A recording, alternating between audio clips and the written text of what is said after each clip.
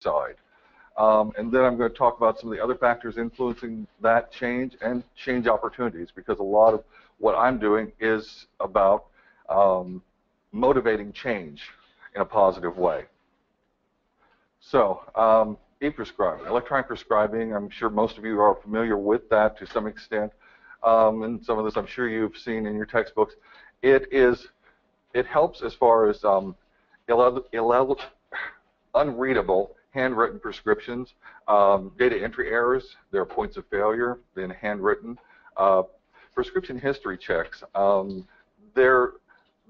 There's a lot of opportunity with working with the technology to look at what your patient history has been as far as the medications that they're using and how they're involved in the prescription process. And then, of course, there are opportunities within EHRs. If you're using an EHR to prescribe, you don't necessarily have to have an EHR to use e-prescribing. But you can set alerts and such in that to actually help you to recognize opportunities to catch adverse drug events or problems that could be developing. There's also medication adherence, patient adherence.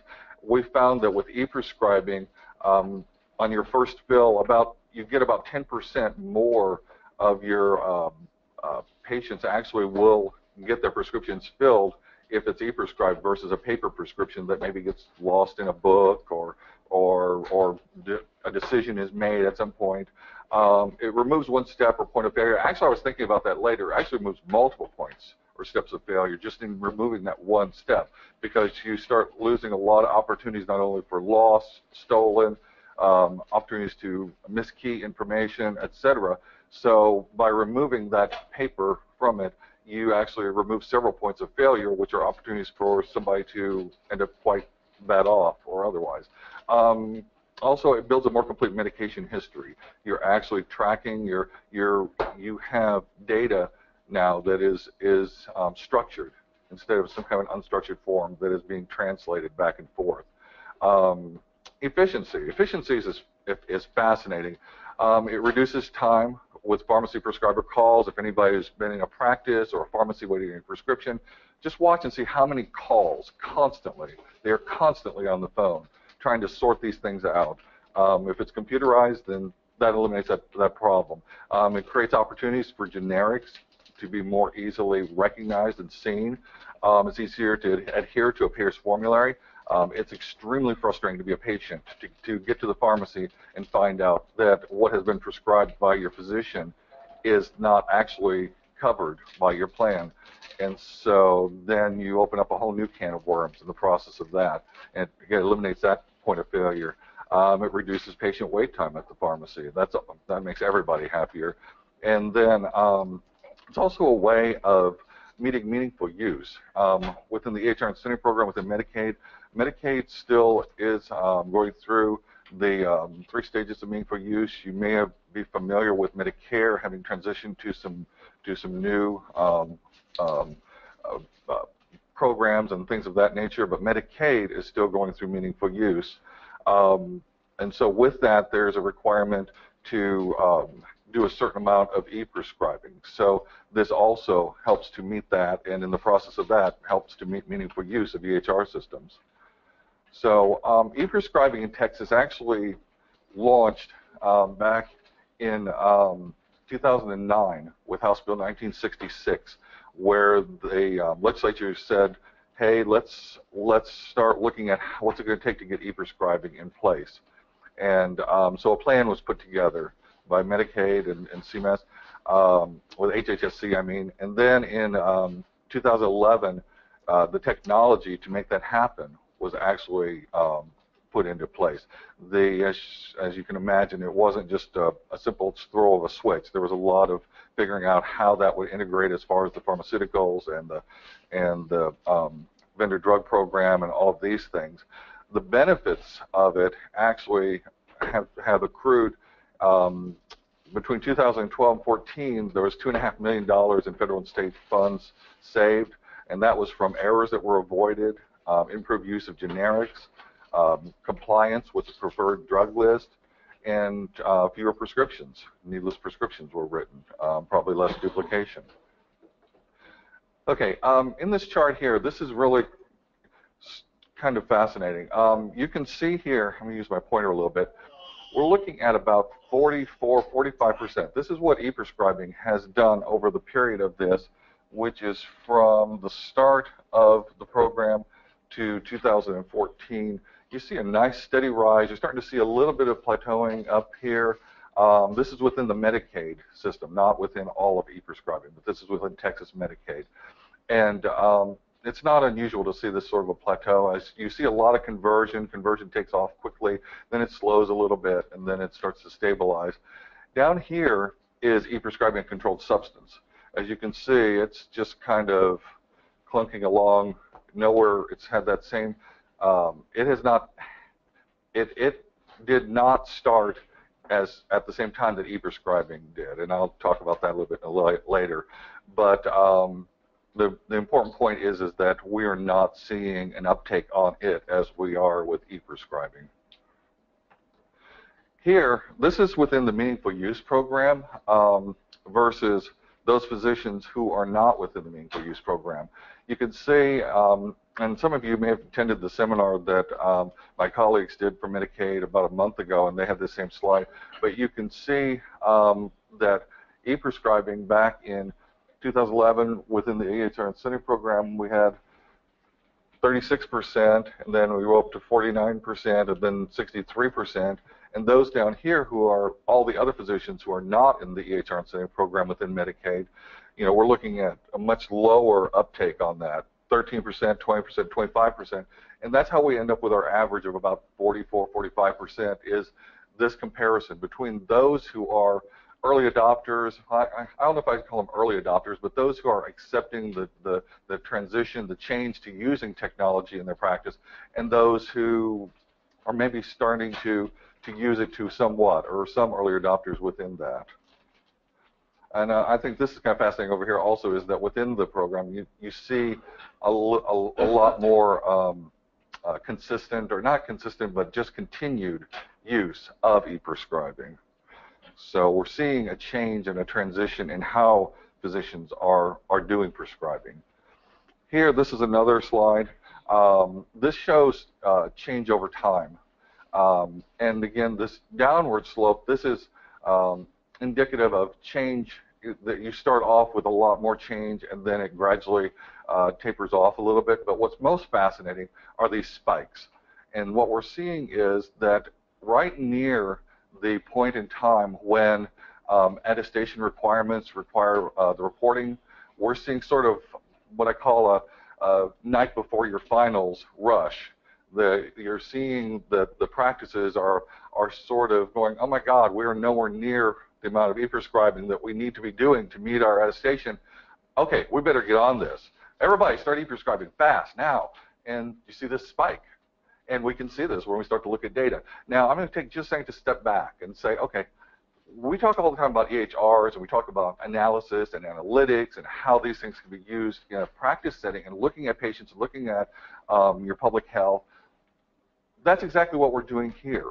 Realize that the continuum of health IT is a patient, and that what we are looking at here is a symptom.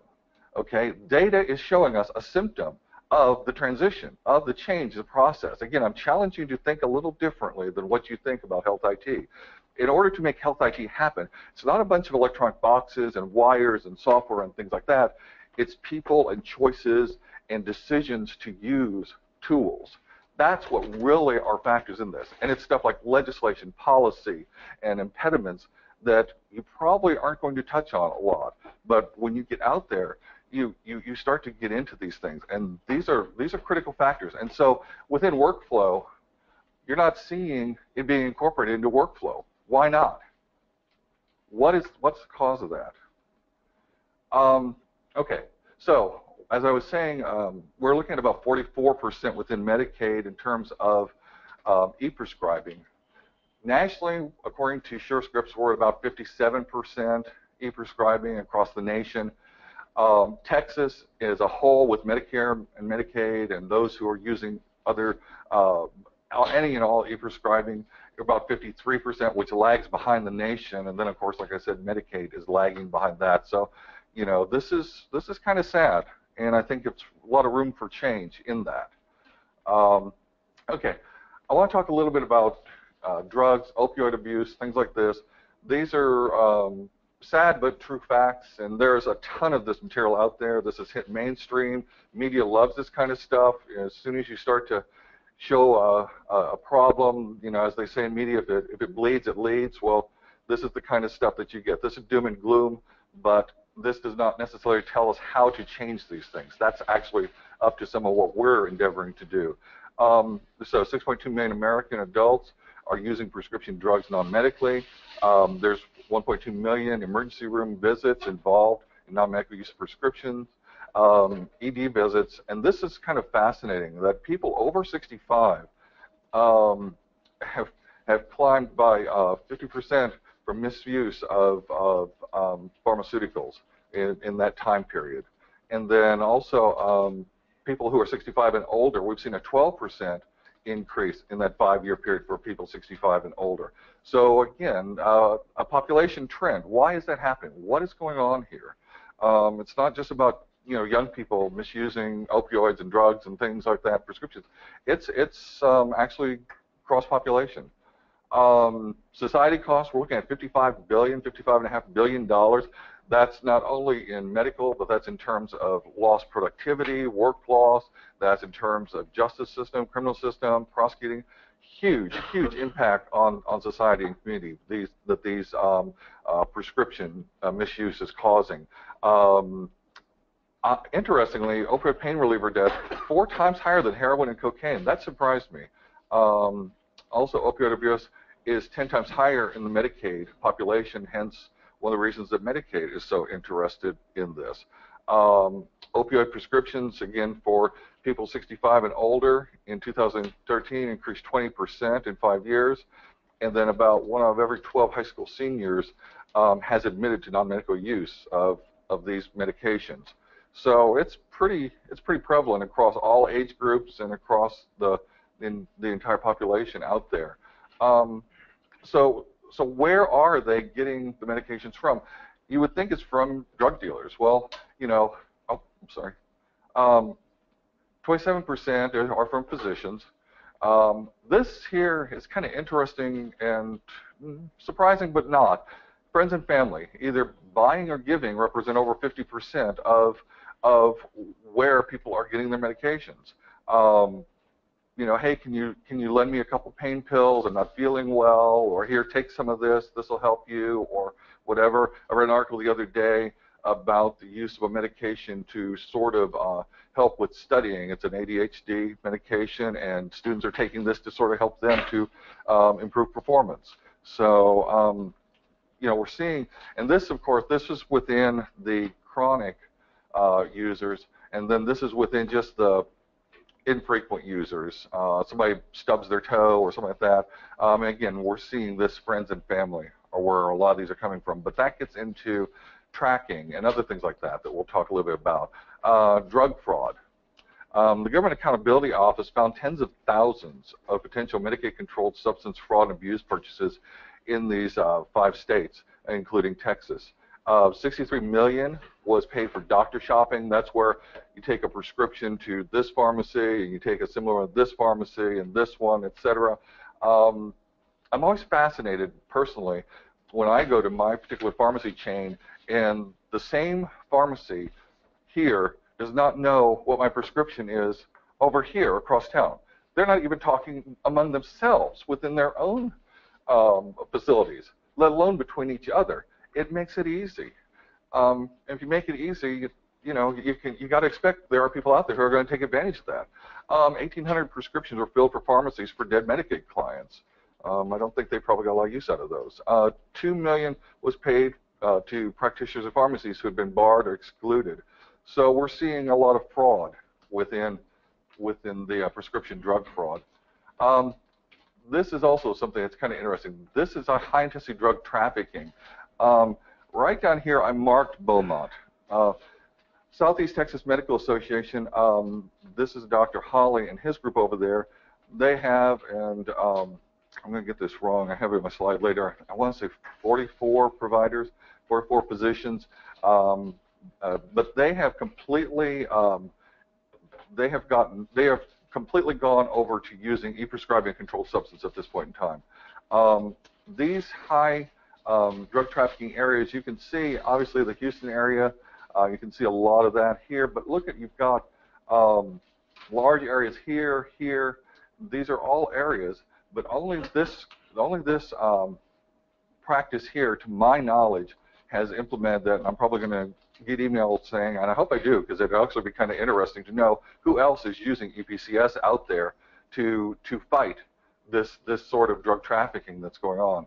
I'm very encouraged by that sort of proactive use of the tools that we have to tackle a very important problem.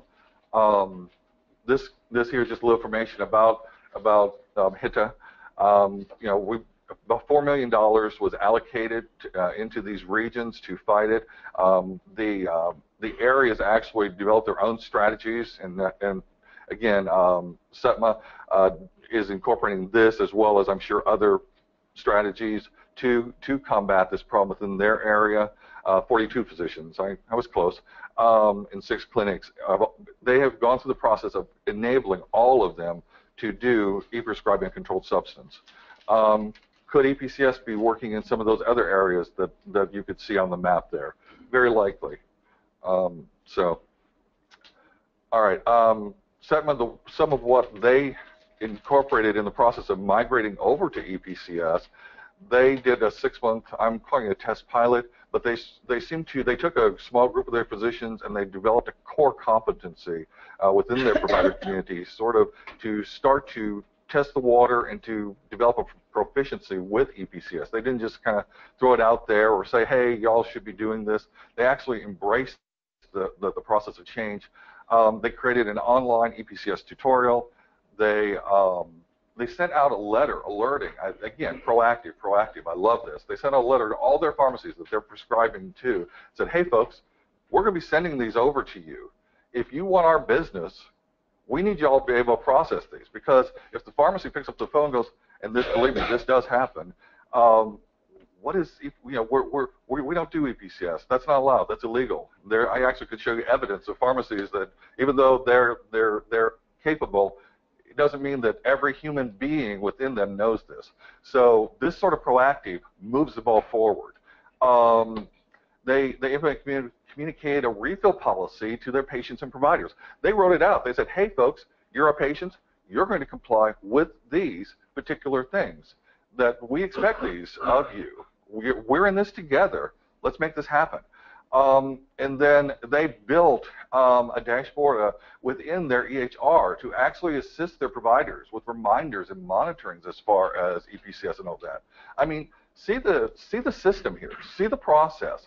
It's not just about this abstract EPCS.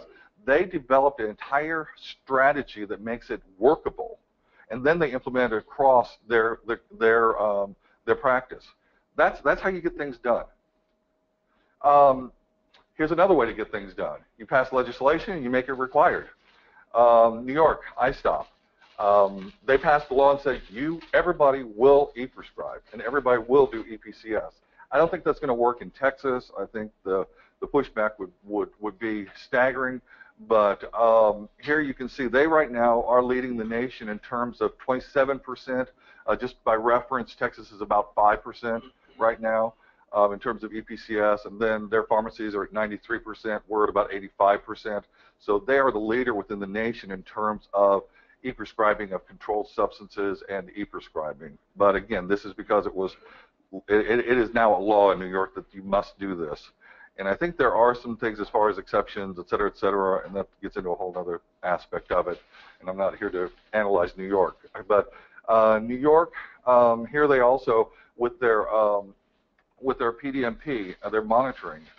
PDMP used in conjunction with e-prescribing a controlled substance is a nice 1-2 punch, because it allows physicians to look back and see, or look at who's prescribing what and when and how and all of this. It provides information, again, in New York, required by law, not required by law here in Texas. So what are PDMPs? All right. PDMPs, they collect and monitor and analyze prescribing information and dispensing data that's used to support education, research, law enforcement, and abuse prevention. 49 states, including Guam, also all have PDMP in place, including Texas. Most states allow practitioners and pharmacists to get PDMP reports on patients who are under their care, and then PDMPs monitor Schedule 2 through 4 prescriptions and that contain narcotics and things like that. So in essence, it's a way to look at who has been prescribed these controlled substances. So the Office of the National Coordinator actually noted that PDMPs help clinicians to identify and intervene and curb prescription drug abuse. And again, this sort of just reinforces what I was saying. It can help clinicians distinguish between patients who need an opioid medication and those who may be seeking to misuse it.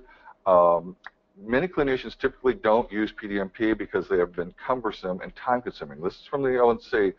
And again, this is going back, I'm going to loop once more back to human factors. What are the influencers on uptake of these technologies? Pilot projects have shown that using PDMP with EHR increases use and does demonstrate value, clinical value. And then using those two together is certainly a very effective way to address usage.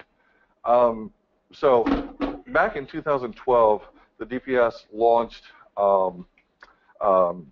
PAT, which is Prescription Access in Texas, which is our PDMP here in Texas. This is sort of a little bit of an overview of PAT as we are right now. Texas Medical Association, TMA, had an article back in 2015 that described it as unwieldy spreadsheets that physicians had to search for patients to fill who had filled similar prescriptions. Again, human factor here. Now, there's also comments from physicians out there who say, hey, it's not that bad. I think it's like anything. If you use it for a while, it becomes more familiar to you.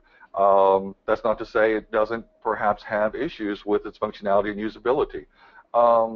PAT at that point in time, and I think still does not connect with electronic medical records. In 2014, the Senate and House recommended improvements to PAT, so obviously they felt like there was some need to improve the system itself and to fight diversion. And PAT was moved from DPS over to the Texas State Board of Pharmacy to actually govern the PDMP here in Texas. The TSBP wants PAT to focus on helping doctors and pharmacists make better decisions. I was reading a comment by them, and it said, you know, we're here to help patients. I mean, yes, this can be used for law enforcement, but that's not our focus. We want PDMP to help people have access to the prescriptions they need and to do what they can do to use this tool to be effective in a medical setting. TSBP is working on upgrades that could include alerts. Right now, the system does not send an alert to physician, does not say, hey, this patient of yours has gotten a prescription for this medication.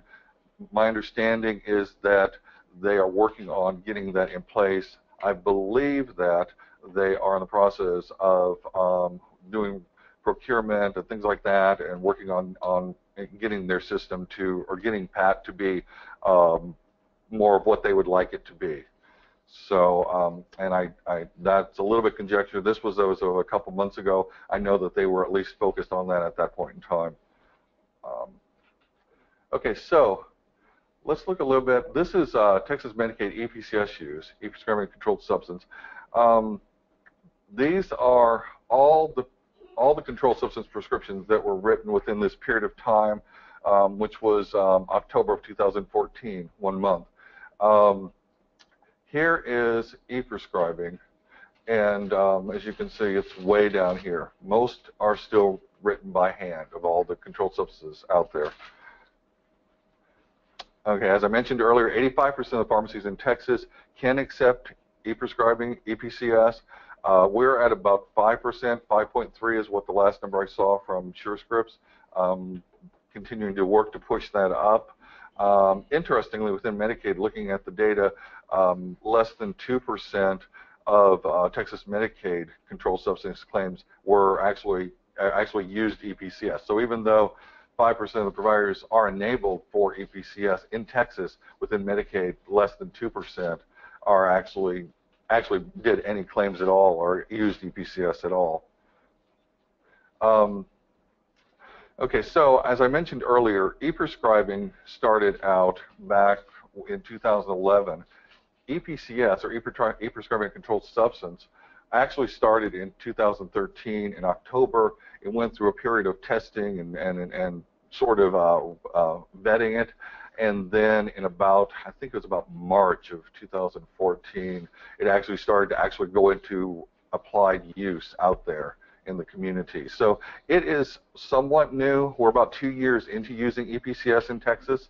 A great resource to know about in understanding EPCS is SureScripts has set up getepcs.com online. It's an agnostic website that tells you a lot about EPCS, explains it, it identifies certified EPCS systems, both standalone software and EHRs. There's a typo.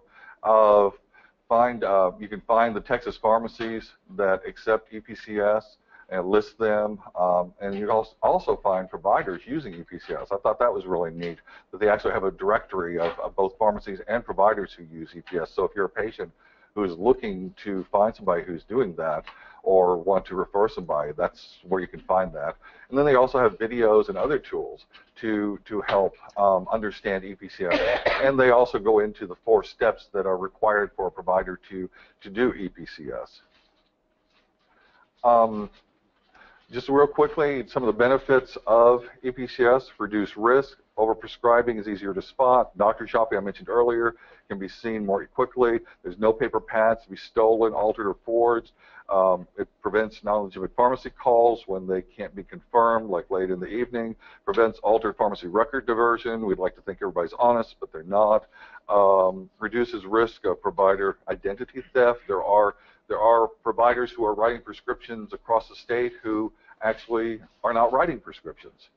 There are people who are pretending to be them, and this is happening right now. Monitoring of patient use over time is easier. It makes it harder for patients to sell or share their drugs. And then it's also, if the DEA or anybody wants to know what you're doing in your practice, this is a nice way to have a computerized record of exactly what you're doing with your controlled substances. It has all the benefits of e-prescribing that we talked about earlier, but it also reduces trips and travel time for patients, so you don't have to run to your physician to get triplicates. My wife was going through dental surgery. I was really annoyed to, at 7 o'clock in the morning, have to drive, an hour up to the physician's office, get there, find out that they'd left their pad at home because they just moved their office, had to go back another time to get the triplicate from them. I griped at them about, why are you not doing EPCS? She went in the back room, talked to their vendor. Turns out they were already set up to do EPCS. They didn't even know they could do EPCS, and they were able to e-prescribe my controlled substance over that while I was in their office. So it's an interesting situation out there. There's some education and other things. So reducing trips for your frustrated patients is I think a real important key factor in that. Frees time spent. This kind of occurred to me when I was sitting back thinking about this. Every time a provider has to schedule a patient on their schedule to come in and get a triplicate, blocks out a chunk of time that another patient could be being seen. They have to meet with that patient. They have to, or somebody does, write out the prescription there, hand it to them. How much time is lost in all of this going in there, not only for the patient, but for the physician? How much efficiency can be gained by getting rid of a lot of wasted office calls? Reduces the anxiety. This Dr. Holly over at Setman told me about this. He had to prescribe a prescription for a patient on a weekend. Typically, this would have been a problem.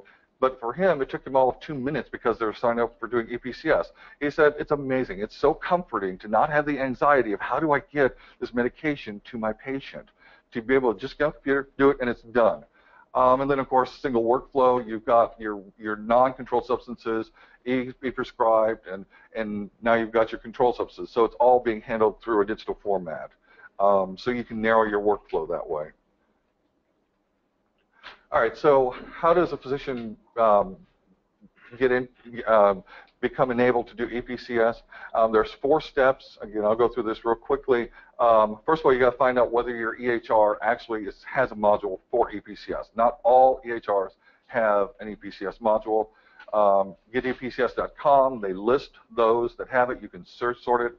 And also, you can talk to your vendor if you have an EHR. Be proactive. Call up your vendor and say, hey, I had a practice contact me, and how do we do EPCS? I asked them what their EHR was. I called their EHR vendor and said, you show that you do EPCS. Your practice over here doesn't know that you do EPCS. You might want to give them a call.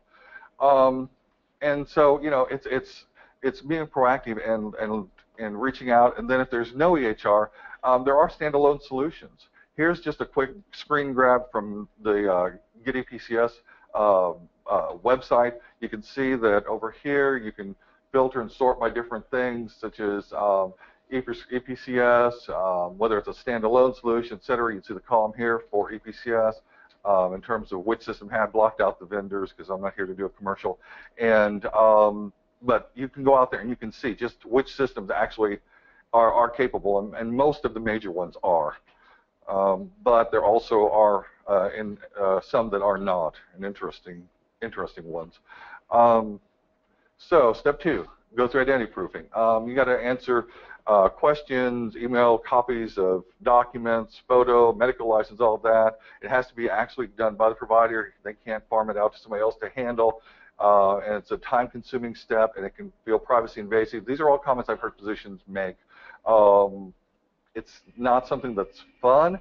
I've been told that it's not that horrible, but that it certainly is not something that you seek out that you would want to do more than you have to. And then your EPCS vendor, I keep coming back to that, your vendor is there to help with this. You've paid for your system. They're there to work with you to make that happen. Step 3, you got to, your vendor would then help you to acquire 2-factor authentication. Can be a mobile phone where you enter the software to do the EPCS. It sends a number to your phone. Your phone gives you that number, the app. You type the number in, and you go from there. If you don't have good cell reception in that area, could be a problem. So you may want to have an alternate process in place. Depending upon where you practice. If you practice at multiple locations, you might need multiple forms of 2-factor authentication, a couple different fobs, et cetera. You might want to have a backup fob in case you lose it.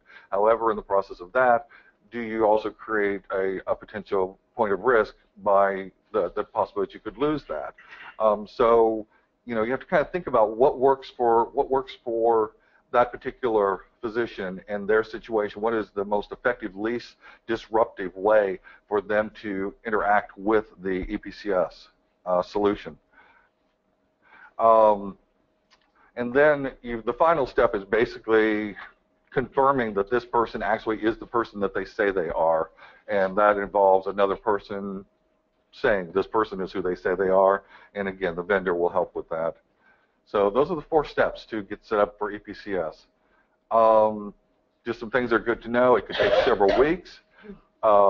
There may be costs depending upon the vendor who is supplying it. Not all EHRs are certified for EPCS. The EPCS solution will generate a log of 2 years, preceding 2 years. It's required to do that. It's sortable at least by patient name, drug name, and date of issuance. And then also it's running an internal audit and daily. And if you're a logical access control person, the administrator of that finds a problem with the data, then they are required to contact the EPCS vendor DEA within 1 business day. So it's actually some maintenance involved with it as well. All right, to me, this is actually kind of the fun part. This is where I start to look at what's going on within Medicaid and the system. How am I doing on time, by the way? What have we got left? About 15 minutes? Okay.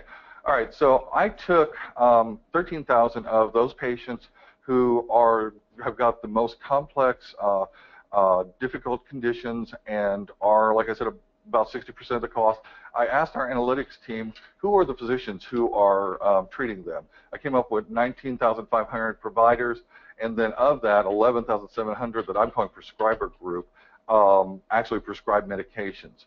So with that, what I learned as I started to slice and dice the data is that 65% of that 11,000 prescriber group actually e-prescribed, 43% prescribed Schedule II medications, 76% of the prescriber group prescribing Schedule II medications also e-prescribed non-controlled substances. So they are 76% are prescribing non-controlled and also prescribing controlled, but not necessarily e-prescribing controlled. 4% of that prescriber group are using EPCS for the controlled substances.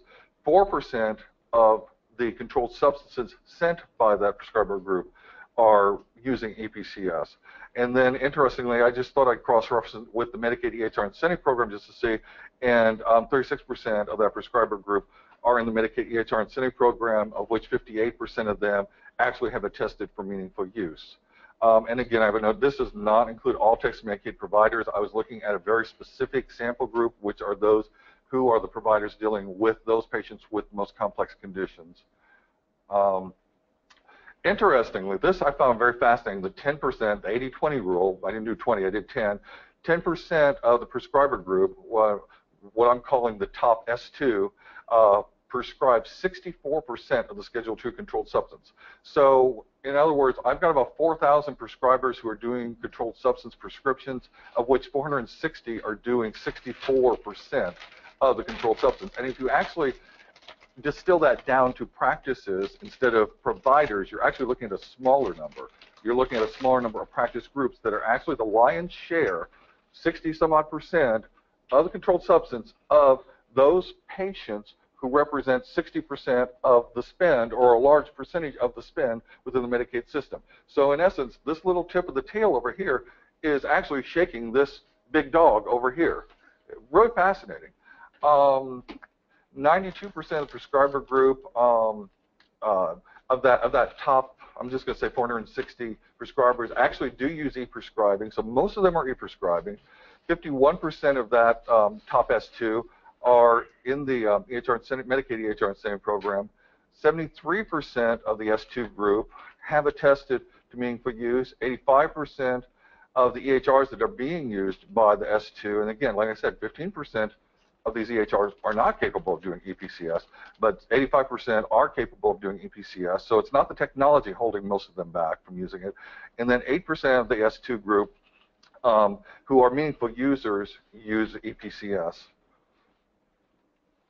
Here it is a little more drawn out as a graphic, just to make it a little bit easier to see. So this is where I'm working on at the moment. We are actually going back and working with our analytics people to actually go into all of our provider group. I actually started up here with treating managed clients, which are those with the complex conditions. So this chart is actually a little bit cross-integrated. But anyway, so in distilling out the data, I looked at who could prescribe, or who is prescribing controlled substance. That's what I call critical factors. You know, they're active. They've actually filed a claim within the last year. They're not just, you know, not just in the system. And then they're prescribing, and they're prescribing controlled substances. So I consider those critical factors. And then these are indicators to me. You know, where I was looking at are those with complex conditions. Are they e-prescribing? Do they have an EHR? Are they in the incentive program? Who are the top ones within that, and are they doing EPCS? And I see the change areas here where we can increase e-prescribers in general. Like I said, we're looking at about 44% within Texas that are e-prescribing, and we can change here EPCS, which is about 5%. So just sort of a graphic representation. The biggest Schedule II prescribers, we have many, many children in Medicaid programs. So not surprisingly, 32% are pediatric, 16% are general family, internal medicine's 10, and psychiatry, neurology, emergency medicine, and surgery those are the main ones who are prescribing controlled substances. Okay, this is another factor. And this is one of the things I was talking about, other factors. This is pharmacy. This is what I was talking about earlier. Just because pharmacy says they're enabled and capable doesn't necessarily mean that they are. For example, here you can see, okay, here's a pharmacy. They had 35 controlled substance claims, and 8 of which were they filled using EPCS or came in through EPCS. And again, some of this is a factor of the physicians. If the physicians aren't sending, the pharmacies aren't filling. However, and I accept that. However, here's a pharmacy with 434 controlled substance claims and 0 are EPCS. That to me doesn't make sense. Here's 200 and 0. You're seeing inconsistencies. Here's 356 just by comparison with 11, 318, 19. This is one particular pharmacy chain. This is I'm just calling it Bob's Pharmacy or Pharmacy Number 6. You know, there are multiple large chains across the state. If you look at the data, they all reflect this same sort of inconsistent behavior, which tells me, again, at a human level, behavior level, we're not seeing the uptake within their utilization of EPCS at the pharmacy level. Even though they're capable, just because they have the toy doesn't necessarily mean they play with it, okay? They need to somehow or other start to improve this, if that's possible. Okay, this was New York, also health literacy, patient literacy, a practice we were talking to. They want to e-prescribe. They are happy to e-prescribe. They want to do EPCS. Their patients are going, we want handwritten. Okay, we'll send it over to your pharmacy. No, give me my paper. Okay. This is a factor. This is a factor that's influencing it. Here in New York, they actually are doing outreach to help patients understand the benefits of e-prescribing to them. So again, influencing human behavior. So looking at opportunities, this is going back to the data, looking at, I showed you what is being done. Well, here's where there are gaps. You know, 35% of the prescriber group do not e-prescribe. Why are they not e-prescribing? 24% of the prescriber group are prescribing controlled substance but not e-prescribing, and 8% of the top 10% do not e-prescribe. 96% of the prescriber group who are prescribing Schedule II is 96% of the prescriptions for Schedule II prescribed by the prescriber group are still handwritten. So even though they have EPCS, 96% of all their controlled substances are still being handwritten, even though they have EPCS in place to do it, and they're using it. Why are they not doing it for the other 96%? And then 94% of the Schedule II prescribers, and this is not that top 10%, this is the whole 4,000 and some odd, 94% of the Schedule II prescribers that e-prescribe, I'm sorry, I take it back. This is the 4% who are using EPCS. 94% of the prescribers in that prescriber group that e-prescribe do not use EPCS. So of those who are using EPCS, most of the prescriptions they're writing are not EPCS. Those that are e-prescribing are not using EPCS. So we've got some interesting behavior changes. I feel like a lot of times with my work, it's not so much getting at answers as getting at better questions. It seems like the deeper I dig, the more questions I come up with. And that's what I've been sort of alluding to through some of this. You know, how do the prescribers in the prescriber group in the Medicaid incentive program, Medicaid sending program present. How? I'm sorry, I'm sorting out my line. How do prescriber group non-Medicaid incentive program e-prescribe? Okay, so how are they prescribing, in other words?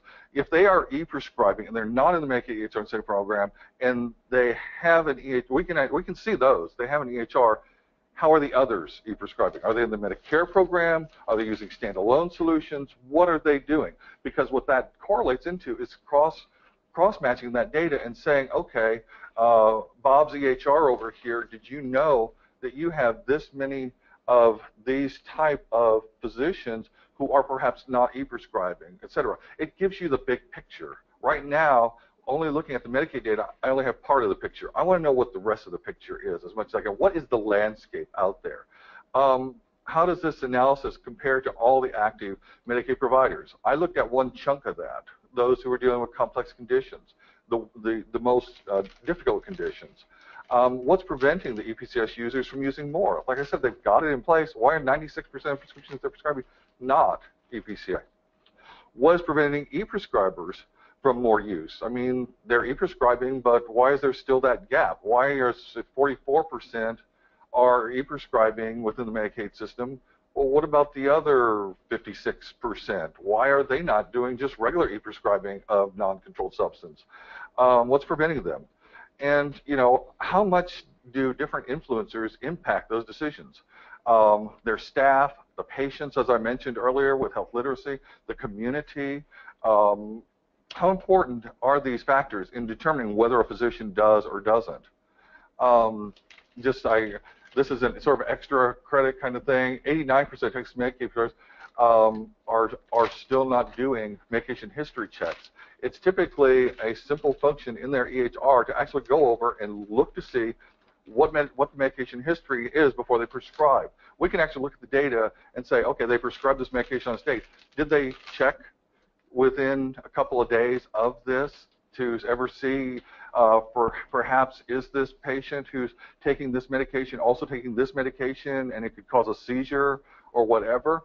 And 89% of them are not doing that to avoid ADEs.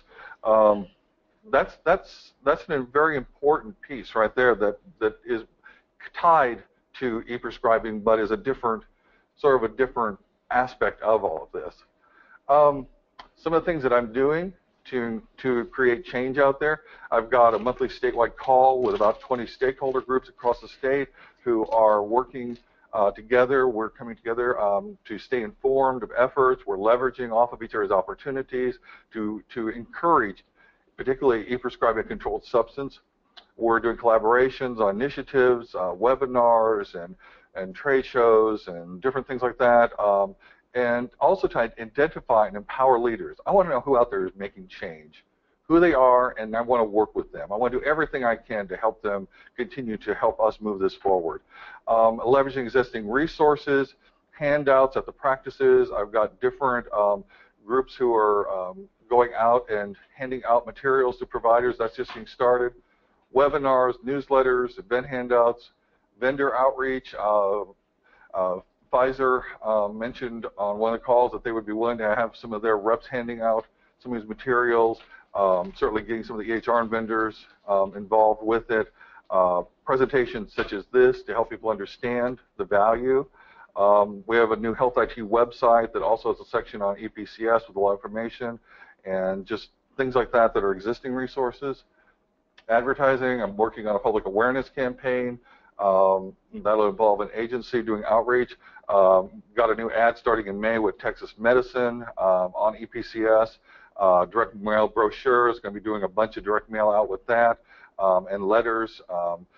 We've talked about maybe even some broadcast media as well as some social media, client health literacy, brochures, posters, videos, things like that we've talked about, thought about, and then also even looked at performance improvement projects, things like that to create financial incentives for change. So what can we do to increase awareness, increase engagement, and motivate that kind of change? And I just leave you with a thought that health information technology is about change leadership. We, again, talk a lot about EHRs and technology and all of that, but really, at the end of the day, what we're doing is moving from horse and buggy into motorized vehicles and endeavoring to shift an entire paradigm and all the attached artifacts and all the entrenched ideas and all of that within any of the continuums that you work within. You are a change management leader. You are somebody who actually can affect change, and we need to make that change something that is infected, that is out there, that is something that carries along, has passed along, and shared. So, anyway, questions? Yes. David, have you looked at age factor for physicians to see if younger physicians tend to prescribe more or older? Because, anecdotally, I could say that a lot of it is habit. You may have been able, but your older physician, they pull out a script.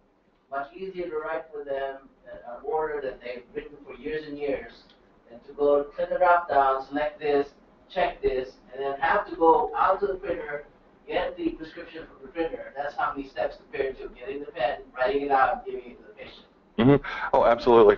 And you're actually talking about a couple of things besides age. Yes, within this data, we're not looking at age. There's a lot of literature that actually has been written on that, and you're actually seeing a lot of physicians who are near retirement age and otherwise, from discussions I've had with the regional extension centers, and that these physicians are saying, that's it, I'm out of it, I'm out of practice, I'm not going to mess with the technology, I don't care to change at this point in life. That's happening. You're going to have that sort of shakeout within any industry, within any transition. And yes, of course, those people who are younger, who have grown up with technology, who the ones who are sitting around constantly on their cell phone, they're going to be more willing to embrace the technology. Workflow is another issue that you're talking about, and I think that's a whole nother discussion in that those points of transference and the processes and the things like that, is that the best way to handle that situation, what you described? Or could perhaps other methods be applied to make that more efficient and effective? Obviously, there are practices out there who are achieving phenomenal success with these systems, and they're proponents for it. There's actually a podcast out on the TMA website. I had an opportunity to work with Texas Health Steps, and we brought together 4 physicians who'd been using EHR systems for the last couple of years, and they were excited about it. They were excited about the analysis and the things that they were doing, that the tools had now allowed them to utilize. If you talk with somebody like Dr. Lackman, who is up at Parkland, he's doing some phenomenal work with asthma and the analysis of data and things like that. So as your population, whoever these are, and obviously you've got early initiators, the leadership, show what can be done with it and develop the most logical ways to use it, the best of practice, then that's going to start to remediate some of the problems within the system. This is, I mentioned Dr. Brooks is out with her students and challenging them to look at problems in new ways and situations in new ways. Same thing I said earlier, is the challenge is on us to look at all these things in new ways as well, because the more we can evolve the process and make it functional, the more likely they'll be for an uptake. I'll go back to early word processors. I don't think there's anybody in this room probably old as I am, who remembers the early word processors. But I remember working on WordPerfect in its first incarnation, and the darn thing would crash every 30 seconds. I was recently out of the bachelor's program I was in, and I was working at a library, and I had to help the patrons to keep using this. It was a nightmare. But are we using word processors now? Can you imagine not using a word processor to do your documents? It had to grow. It had to develop. We had to develop proficiencies. The vendors had to see the cost factors and improving it, et cetera, and then it developed. So the same thing is happening here with all this. I don't know if that answers your question or not, but I think it's a deep question beyond age. Any other questions? You mentioned incentives more about what kind of incentives you think might be useful, and are there kind of any policy level things like US state or maybe federal level? I can tell you that we are looking into ways to reimburse or to find ways to offset the costs of implementing EPCS. These discussions, there's language within some of the documents. Also, recently, CMS came down with some new guidance as far as health information exchange and motivating improved health information exchange and putting some money on the table as far as that. There are opportunities to develop strategies around that, performance improvement projects where a certain percentage of money is held for the managed care organizations, and they can apply to show performance improvement, to receive some of that money that has been set aside. These kind of things, this is some of the aspects I mentioned earlier that I've learned a lot about, that it goes far above and beyond the technology. There are many complexities of legislative, policy, and again, human interaction and factors that go into all of this. And in the process of, say, developing a financial incentive or something like that, you develop a strategy, you then have to get stakeholder buy-in, you then have to get approvals at multiple levels, and it takes time to move this through government. But once you get that, then it allows you to come back and create new tools to help people make that transition. Any other questions? And to add to that, Dr. Walji, on the hospital side, with the H2A, we use the ADB prescribing component for patients being discharged to be able to perform that. So it used to be just on the inpatient side, so now if you have patients going out, the requirement that we need to use the drug to be able to be prescription those discharges. The EPCS, is there any? I don't know if that's not specific. No, EPCS is still pretty wild and woolly. So that one is going to be, I think, motivated more by understanding the social impact of doing what we can to intervene with prescription drug usage, and also the benefit, the cost benefit to the practice of providing better service to their patients, and just some of the other benefits of EPCS. And of course, that's the process of communicating. Any other questions? Are there any questions online? Yeah, if anybody wants to send me any questions, there's my email right there. And We have participants probably listening to you online as well. Oh, I'm sorry. And you may have unmuted their mics and they may have questions. Am I able to? Yeah, I don't. Please jump in here. I didn't want to interrupt you earlier. This was actually bothering me too, but all right, so expand that chat window. No, it looks coast is clear. So got a couple of people, but no questions. Online participants, this is your final chance to ask a question to our presenter. So let's see. All right, well, let's thank David for an excellent presentation. Thank you all very much.